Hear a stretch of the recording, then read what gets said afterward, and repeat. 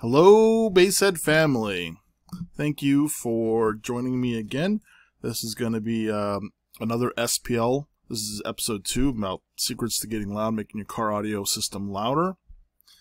And today I'm going to talk about peak cabin frequency.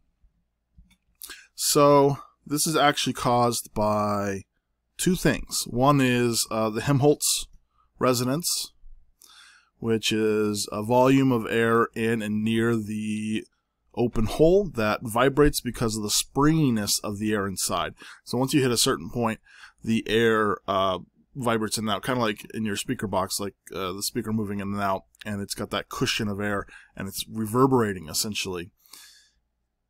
And the other one is actually, essentially, think of it like a box. You build the box bigger or smaller depending upon whether you want to go with a lower frequency or whether you want to go with higher frequency. And then you add several layers to the box to stiffen the box. Well, that's the other side with your car, is essentially the cabin is stiffening up the cabin. So taking air out of your vehicle raises the resonance, vehicle resonance. So they call it peak cabin frequency. I like to call it vehicle resonance. Also, same thing, stiffening up your panels. The more you stiffen them up, the more they're going to like higher frequencies. It's also going to push that resonance up. So you can actually change your vehicle resonance. Now, it's very hard to go down, and going down makes it very inefficient because you need stuff that's going to kind of absorb that bass and kind of flux to go down, or you're going to have to build a smaller box so you can free more room up in your cabin. Now, how you can test this is by throwing a 10 or a 12 in a sealed box, put it in your car, built the spec or slightly oversized, and you're going to run power through it, and you're going to just use a dB meter to see how loud you are and see at what frequency you're essentially loudest at. Now, I know some of you are going to say, oh, I don't have a dB meter. Well, you have two options. You can go to a local shop. They might have one. Call them up and see if they've got one. Or two, you can go to a local competition, and they will run. You can use enter, and you can use your turn essentially to do sweeps, cabin frequency sweeps, and they'll tell you exactly where you're peaking with your vehicle. So now that's being said, think of the Helmholtz resonance like blowing across an old Coke soda bottle, and it kind of harmonizes. There's a certain point where it harmonizes. That's kind of what your Helmholtz resonance is. So when you lower your windows or open your doors, your vehicle resonance changes. Typically, the more openings you have, the higher the frequency. It's like port. Like when you make kind of a shorter port but bigger mouth port, it wants to play higher frequencies. It does better at higher frequencies. So that's essentially what's happening. And I know some people that you talk to, and you're like, well, what are you peaking at? And they'll say, well, with this window down, it's maybe 38, and they'll go with the door open, it's 32, and then it'd be like 42, and then if I open the other door, it's 48, because all of those things affect that resonance. So essentially, if you want to get loud, you figure out, what do you like to play at? Do you want your window down when you normally play?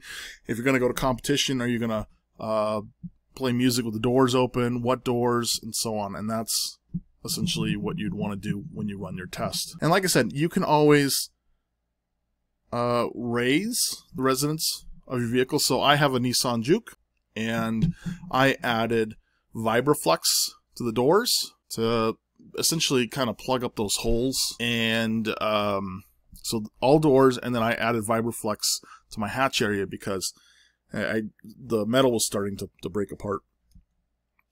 And I went from 48 as my peak to like 65.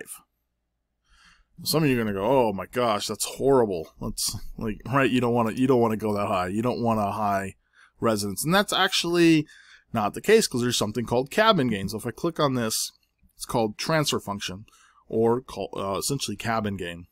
And a regular vehicle has about a 3 dB cabin gain. And so let's say you were at, let's take a look at this graph first. So right here I've got 2 Resilient Sound Gold 15s. I put in a sealed box and at 6 cubic feet. And the reason I'm using sealed box is because you have a kind of a smooth curve, so it makes it easier to show what I'm going to do. So I'm going to take a picture of this real quick. Okay. And then I'm going to change this up here. Let's say you start your cabin at 30 hertz. Like a big SUV, like a Suburban, would probably be at 30 hertz. I know people with Suburbans in competition, and they're around 35 after they add quite a bit of box to their cabin. Okay, now we'll go back down here. You'll notice immediately that the curve has changed. Let me see if I can bring up that. Okay, there we go. So immediately just starts to curve off on this side. On this side, you'll see that little bit of bump. That's the transfer function. You're getting a little bit of bump there from the small enclosed space, even if it's a big SUV. Let me go ahead and, okay, so let's say this is where you start. Got a big SUV, and you've got a 3 dB boost. Let me go ahead and see where we're at, we'll say 30 hertz. So negative 3.6 dB. Well, it's transfer function. I'll go down to SPL. It's not really going to be a big difference. Okay. 116, there we go. 116.1 dB. 116.1. Okay. Now let's say you've raised your frequency to 60. You've done a lot of stuff. You added a wood roof. You've added deadener, vibraflex. You've added, you built a box in there. It's a big box taking up quite a bit of room, and it's just shoved this down. Well, you're not only going up 3 dB now, but you're going up 6 dB. And the reason is because you stiffened it a lot. You're not a regular vehicle where your panels are flexing. You're now more like a box. It's very stiff. So we're going to enable this and watch what happens. Very significant boost from doing those cabin modifications. So going up higher in your cabin resonance is not a bad thing at all. That can really help you. I will say something about cabin modifications. We're going to get a little bit more into that. Some cabin modifications, if you're going for strictly getting loud, you're typically you want to do competition. You got to test every little cabin modification you do. If you just want to be musically loud, demo loud, then pretty much the more you stiffen everything, you're pretty much usually you're better off. One, at least for sound quality, you don't have as much stuff vibrating.